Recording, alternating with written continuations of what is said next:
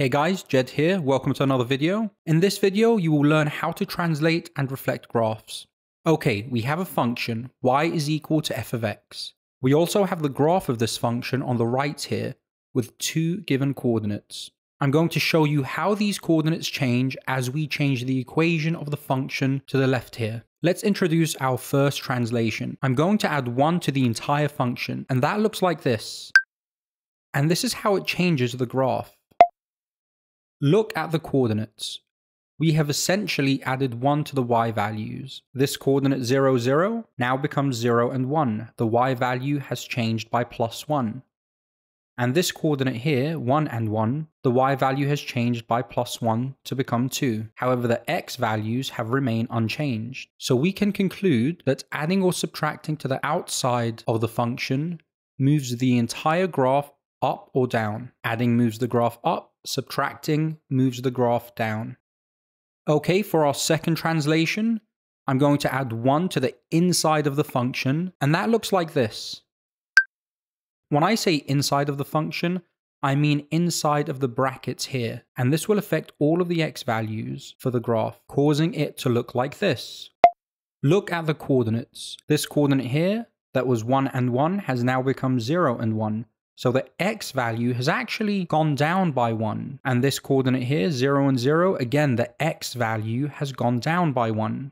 The graph has moved in the opposite direction to what we would expect. So we can conclude from this that translations to the inside of the function, so inside this bracket, work in the opposite way.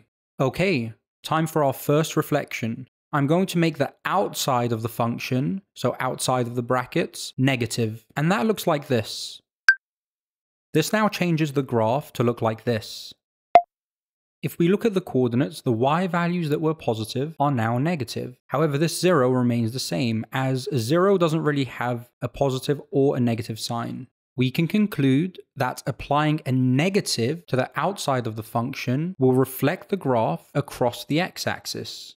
For our second reflection, I'm going to make the inside of the function, so inside of the bracket, negative. And this is what it looks like. Doing this changes the graph to look like the following.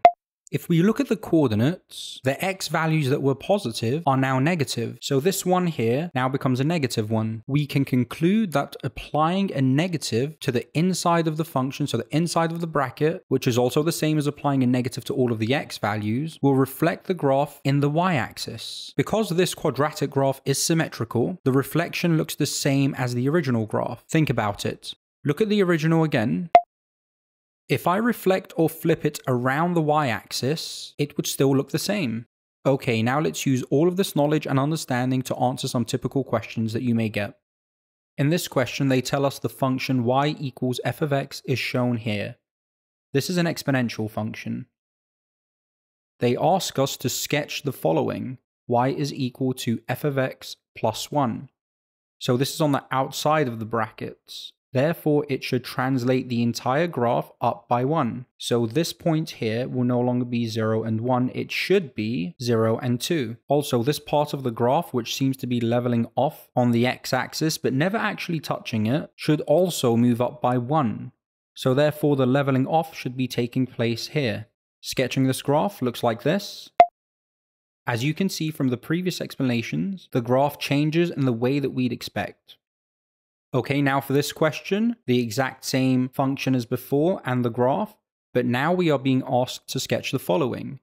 There is a negative on the inside of the bracket, so therefore all of my x values that were positive will now be negative, and all of my negative x values will now be positive. So we are going to be flipping this graph or reflecting this graph across the y-axis. So sketching this graph gives us the following.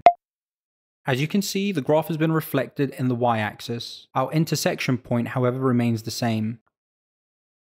And for this example, we have the function y equals sine of x, and we are asked to sketch the following. Y equals sine of x plus 2. Since this plus 2 is on the outside of the function, this entire graph is going to translate upwards by 2, and it should look like this.